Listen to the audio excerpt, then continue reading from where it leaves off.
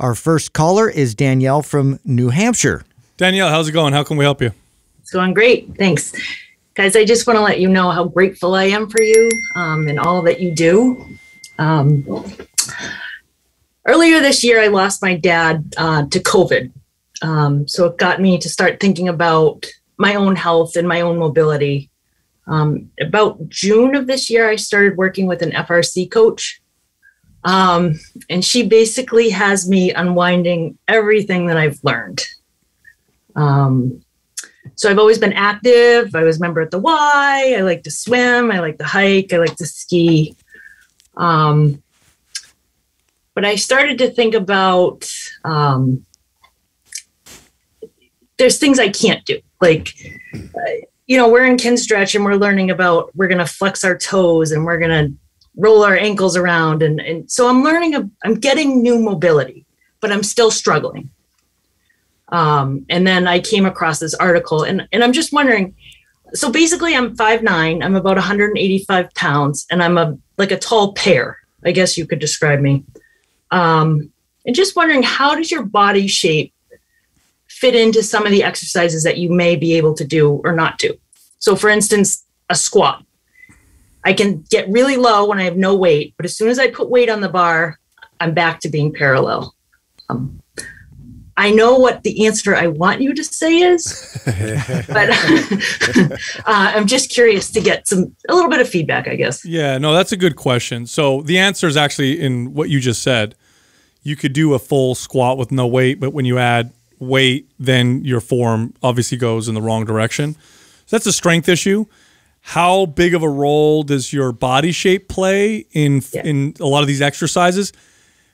Somewhat of a role, small role for most people, because a lot of these movements are kind of foundational, fundamental, pieces of human movement. So it's like walking, right? So does a person's body shape play a role in their ability to walk? To some degree, but really small, right? Because we all evolved to be able to walk. Well, you also evolved to be able to squat and press and row and rotate to some degree and do some split stance exercises. Now, when you get into very technical movements that require very specific types of mobility, then maybe it plays a larger role. But when you're talking about, most of the exercises you're going to do in the gym, a lot of it has to do with strength, mobility, and connection. And much less of it has to do with just our body shape or the length of our limbs or how our joints look. And I know there's like this movement in the fitness space to talk about, hip joint and the socket and the length of the femur. And, and yes, there's definitely cases where that plays a role, but it's a lot smaller than people think. For the most part, all of us have the capability to be able to do most of these movements. And what gets in the way is just, tightness, weakness, and lack of stability. Danielle, first of all, I think the fact that you're doing FRC and you've hired a coach is incredible. I think everything that they're teaching over there is phenomenal. Oh, it's life-changing. Absolutely. It really is. Yeah, no, I love hearing when people actually sign up and start going through that process. It was life-changing for me. So I think that's great. Are you doing are you following a MAPS program or anything in conjunction with it, or are you doing that by itself?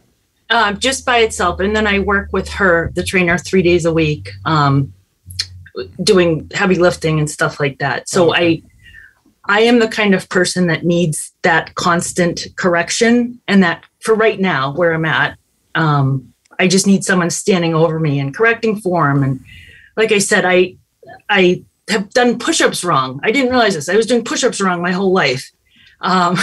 So it's a little bit eye-opening, but I just need someone right now where I'm at to guide me through the phases and the exercise and using proper form. Are they coming with you in person, or are you doing this virtually? How are you doing it right now? No, I'm going to her studio. Oh, nice. Well, I mean, and I tell you what, like if you weren't following something, I would have recommended something like MAPS Performance. I think would complement what you're doing with FRC. But even our programs, I think we've said this many times on the show, nothing beats a really good coach in person, somebody who can call an audible while they're coaching you and explain to you why this feels this way or what's going on with your body. Hey, let's move over here and now do these movements. And if that coach is doing that stuff with you, I think that it's at this point, it's more just about being patient. Be patient, stay consistent.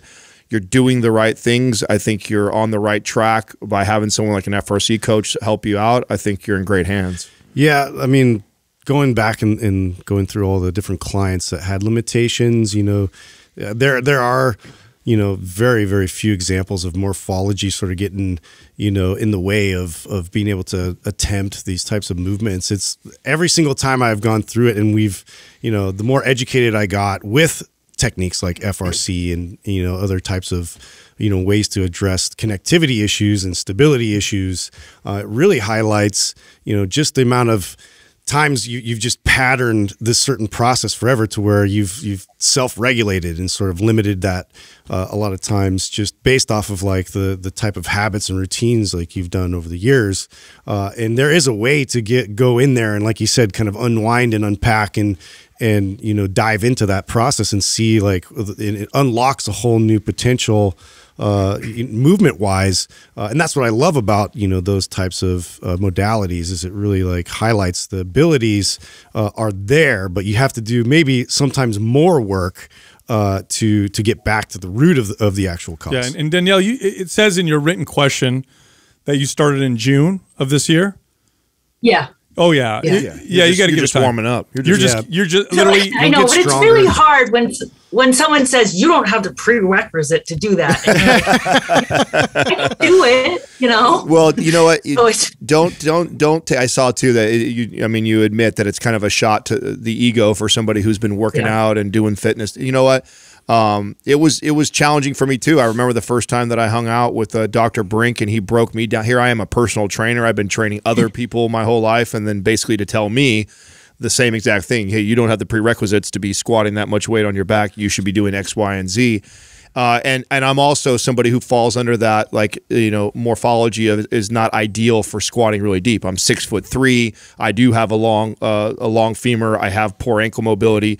So it was extremely challenging for me to get to where I'm at. That's why too, today I'm more proud about my squat depth than I am any PR I've ever hit in my life, as far as, I've squatted 420 pounds. I've benched X. Like, I don't really care about that. I'm more proud about the change in movement that I made in the depth. You have totally different metrics now that you're applying towards these exercises. Right. And you just have to look at it completely differently, like of how much you're accomplishing, but in a completely different path than you were before. You're on the right track, Danielle. You're doing the right stuff. So just hang in there and you're going to continue to improve for a while.